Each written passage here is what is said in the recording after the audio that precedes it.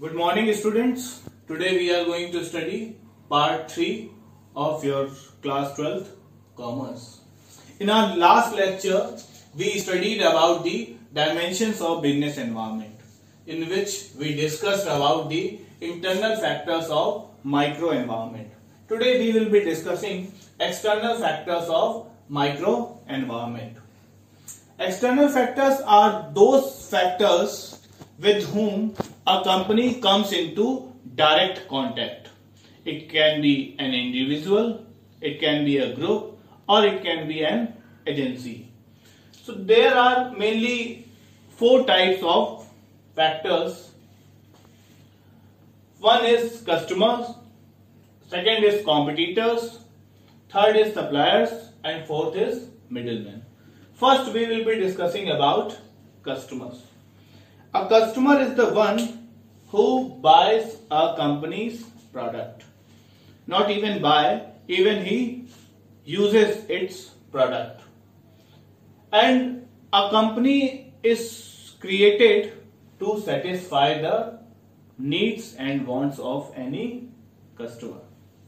So a company has always this motive how to satisfy the customer. It tries to produce those products which are the demand of any consumer, which are needed by any customer. So it is one of the factors which affect any business decision. It is one of the factors which affect the decision of any business organization. Second is competitors.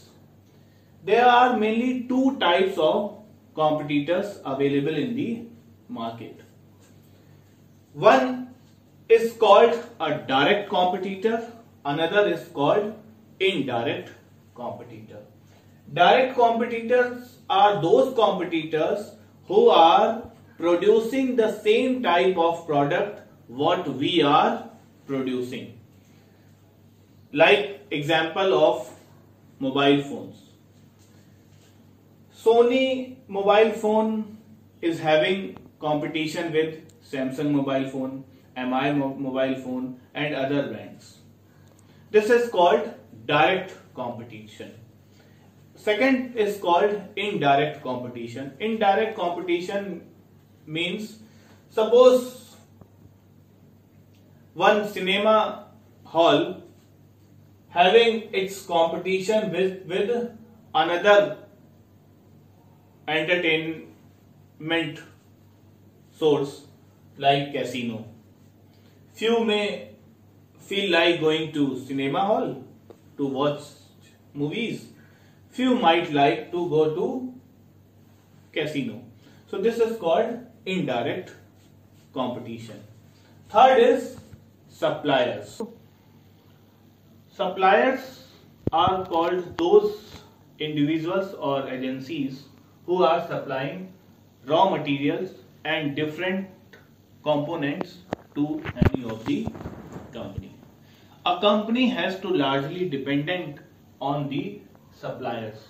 If a company having production work, it has to depend on the suppliers that they must supply the products in time to the company.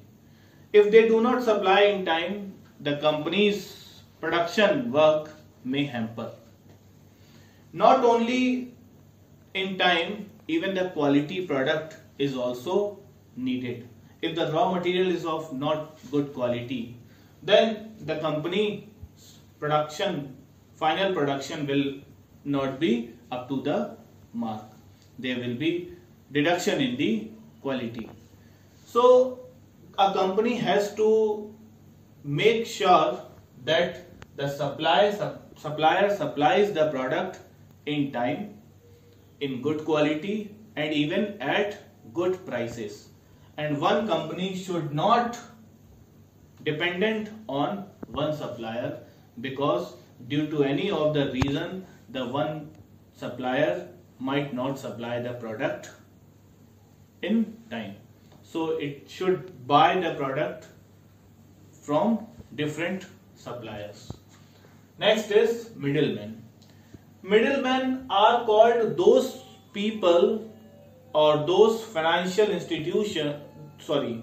those agencies who are helping a company to supply the product in the market or to the consumers. They may be retailers, they may be wholesalers, or they may be agencies or distributors. They act as a link between a production house and the consumers.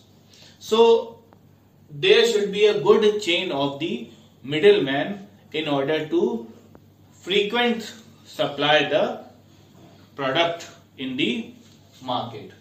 Now one more factor which is also important is called financiaries.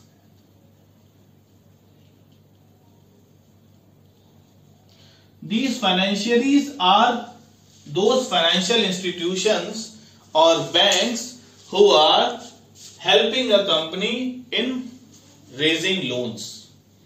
So the attitude of the financiaries matters for any of the company. If company wants to raise loan through shares, but the shareholders are not interested in taking risk, then the company cannot raise the loan. Company will have to go for another option, maybe for bank loan or issuing a debenture. So here this point comes to an end. In our next lecture, we will be discussing about macro environment in detail. Thank you.